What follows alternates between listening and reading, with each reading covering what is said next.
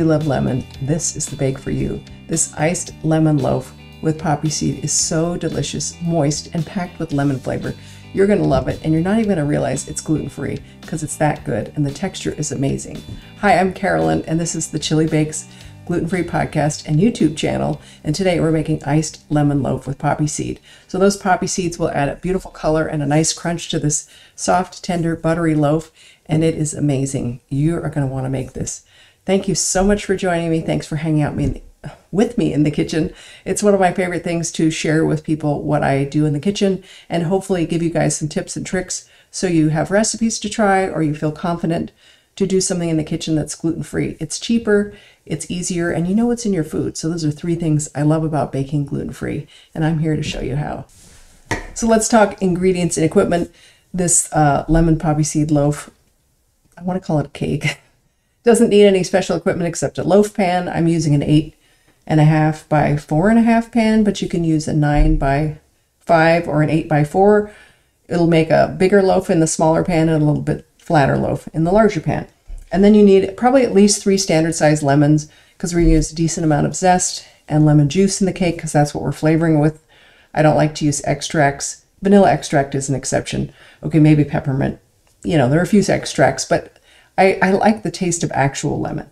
So we're going to need quite a few lemons, at least 3 juicy lemons. Sometimes they're dry. Have you ever had a gross lemon that was dry? That's an aside. And some poppy seeds. You need 2 tablespoons of poppy seeds for this recipe, so make sure you have enough. They're so good. I'm so excited about this bake. Let's get to baking.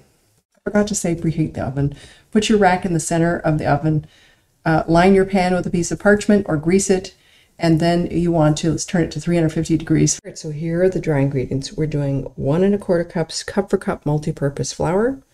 Then we're doing 1/4 cup almond flour, blanched almond flour. If you can't have almonds, you can just use another 1/4 cup of the regular flour or another nut flour. I like the way the texture it makes, but if you can't have it, obviously you can substitute it. Then we have 1 teaspoon of sweet rice flour, which adds some of the wheatiness or the wheaty feel, mouth feel.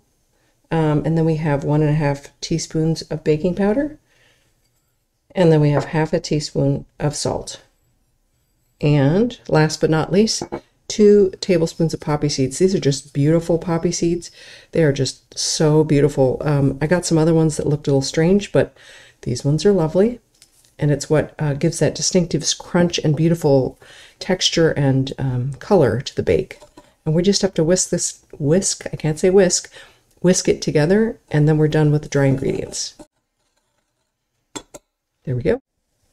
So we're relying on fresh lemons and zest for flavor for this lemon poppy seed loaf. So what we want to do is have lots of fresh zest. So I've grated about 2 lemons for 2 teaspoons of zest here, and then a teaspoon for the icing as well. I'm doing it all together. That way I can just get it out of the way. And then the best way I know to juice lemons is to microwave them slightly. And then when you roll them, you get more juice and you don't have to squeeze as hard. That's my best tip for that. So I'm going to do all that beforehand, so I'll have the stuff for the icing and for the cake all ready to go.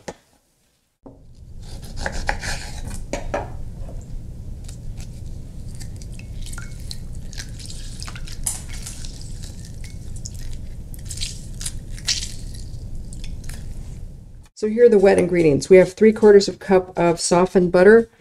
Let's hope it's soft enough. It's winter, so sometimes it's still too hard to mix. And we're going to cream the butter and sugar together. And we have 1 cup of granulated sugar. And we're just going to get this nice and soft and mixed. And I'm going to do it and stop in the middle so you don't have to watch me mix the whole thing. If I could turn it on. Okay, so now the butter and sugar are well creamed. There's no big cold chunks of butter in there, and we're just gonna add the eggs one at a time, and I'm gonna keep doing this and repeat it off camera, and I'll show you what I have at the end. So now I've scraped down the bowl, all the eggs are added, and we're gonna add the other wet ingredients. Here's 4 tablespoons of fresh lemon juice. We have a 1/4 cup of sour milk or buttermilk. It's got a gross weird texture because it curdles a little bit when you add acid to it, so I didn't have buttermilk, so I added a teaspoon of a teaspoon of lemon juice to milk to make a 1/4 cup. This is a 1/4 cup of unsweetened applesauce. I put that in my gluten-free bakes to keep them moist, but also because I can't add as much oil with the flour I use because I feel like it weighs down the dough. And this is 2 teaspoons of fresh lemon zest. So I'm not using any extract because I don't like the way extract tastes. So this rind zest, which is the rind, will give that lemon flavor, and a half a teaspoon about of vanilla extract. And we're going to mix all this together. All right, another scrape, and then we're done adding the wet ingredients together. We're just going to get the dry and get out of my way here. Okay. We're just going to add the dry, and we're going to mix it till it's barely mixed. We don't want to overmix. Otherwise, that's how you get tough loaves and bread. I'm going to switch to my Dutch whisk, but you could also use a wooden spoon. And we're just going to stir this in nicely. It is going to be a thick batter, just FYI. Really thick batter. Look at those pretty poppy seeds in with that bright, kind of lemony yellow colored dough. It's from the egg yolks and also from the lemon zest a little bit, but it smells divine. It's got a beautiful lemon smell. Oh my gosh, this is such a great bread. So we're going to scrape down the sides just to make sure it's all mixed. And then we're going to spoon it into our prepared loaf pan. This is an 8.5 by 4.5. You could use a 9 by 4, 9 by 5? No, 9 by 4 or an 8 by 5. Okay, I think I'm getting the sizes mixed up here. Anyway, somewhere around that, if you use the bigger size loaf pan, your loaf will be smaller. The smaller size, it'll be higher. And I used a piece of parchment paper to help lift it out, and I used a little butter to tack it down so that it's not lifting out and I don't get batter underneath it. At least that's the theory anyway.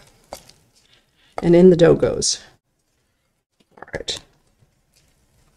I'm going to smooth it out, and then it's going to go in the oven. Between 45 and 50 minutes is what I'm crossing my fingers because God knows. Sometimes it's different. All right. All right.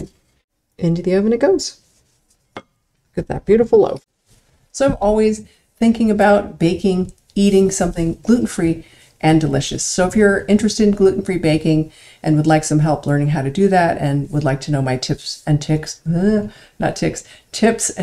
and techniques and recipes that are delicious, they're so good, you won't miss the wheat, then you should follow, hit like, subscribe, all the good stuff. So I know that what I'm doing is really helping people and that you're enjoying my videos.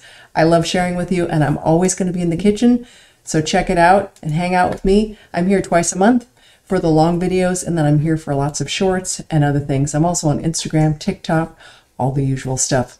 Anyway, thanks for being here. I'm super, super grateful for everyone who's here and spending time with me. It makes me a little teary, which sounds corny, but that's kind of the way I roll. I'm a little bit of a crier. So thanks for being here. I'm super grateful.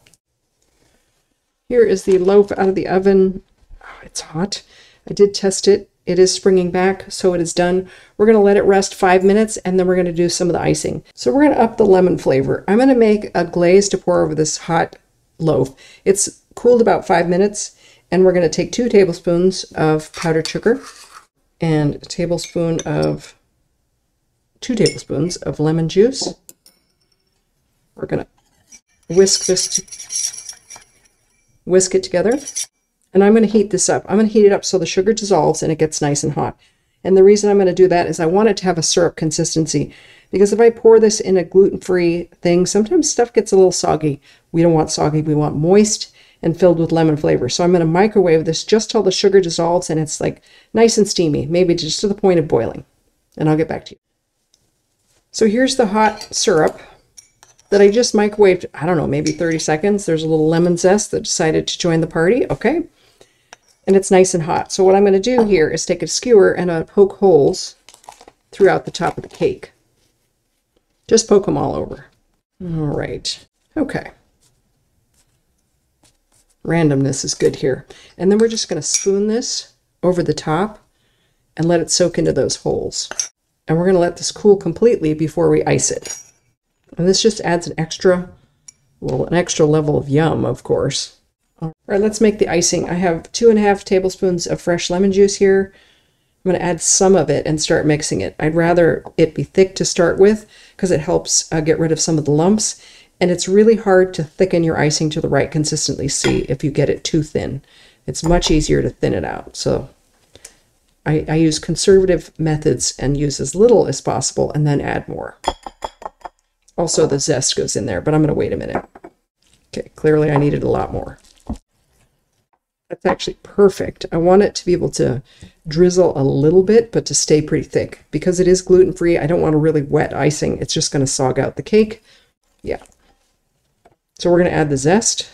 Get in there. Okay. There we go. Look at that beautiful icing. Oh my gosh. Yum. Now, if you're not going to serve the cake for a while, I would wait to put the icing on, wait for it to cool, and then put the icing on completely.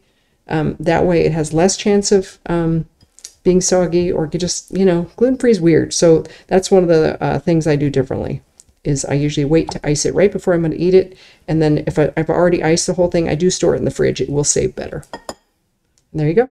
All right, so the loaf is pretty cool. It's slightly warm, but I can't wait to eat it, which speaks to the fact that I have no patience.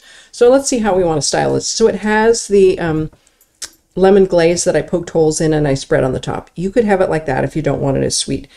And then I'm going to put the frosting, the thick frosting on it. And I think I'm going to put lemon slices. So I'm going to do some very thin lemon slices to put on the top. I'm trying to get complete circles here, which sometimes I'm not great at. Oh, that was really thin.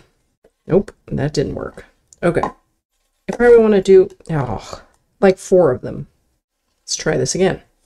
Emma, you have to wait. Okay, I should have 4 in there. All right, and I'm just gonna, I want this to ooze over the top. So we're just gonna, let's make this easier. Here we go. All right, that's a lot of glaze. Woo! So let's encourage this to scoot over the sides here and ooze over, because I think that looks cool. I'll put a little bit more on there to go over the side. Oh, look at that. That already looks very, very pretty. Now, it has poppy seeds. We could put like a little sprinkle of them on there. It tells people what's in the loaf, and it also, I think, looks good. And then we just do some lemon slices here. There we go. And I found some mint to put on there.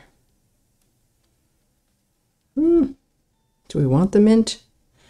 I think mint is always very pretty. What do you think? Looks pretty good, right? Yay! Little powdered sugar. And there we go. Our loaf is ready to be devoured, which is what's going to happen almost immediately. Let's cut into this. Oh, yes. Ooh, look at that. Beautiful loaf. Wow. Oh my gosh. Yummy.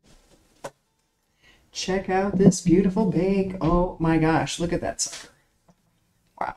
Nice crumb, even distribution of poppy seeds, lots of icing. And here's my piece. I kind of made it a little giant, but it's lovely. So I'm excited to try this. It's moist. It smells so lemony. Oh my gosh. I took too big of a bite, so sorry about that. Oh my gosh. It is so fresh and lemony. It's got the pound cake consistency and a little bit of that like browned outside with the lemon glaze we put before we put the icing. Just delicious. Moist. Super flavorful. I made a mess. My hands are super dirty, but it is so good. You have to try this if you like a lemon loaf, if you like poppy seed, if you like lemon. It's just delicious. It's buttery. It's moist. It's really, really good. What a fun bake that was. I hope you had a good time too. Thanks so much for hanging out with me in the kitchen. I'm going to devour this loaf. I'm going to devour this piece, but I'm trying to put it down so I can talk to you first. Anyway, my next podcast bake is March 20th. I'm making banana chocolate chip breakfast cookies. You'll be able to make a whole batch. They're delicious. They're moist. They're yummy. Yeah, they're going to be amazing. You're going to want to tune in for that too. In the meantime, bake something gluten-free. Enjoy it. Bake something delicious and gluten-free. All right, thanks. Bye-bye. Oh my gosh, so good.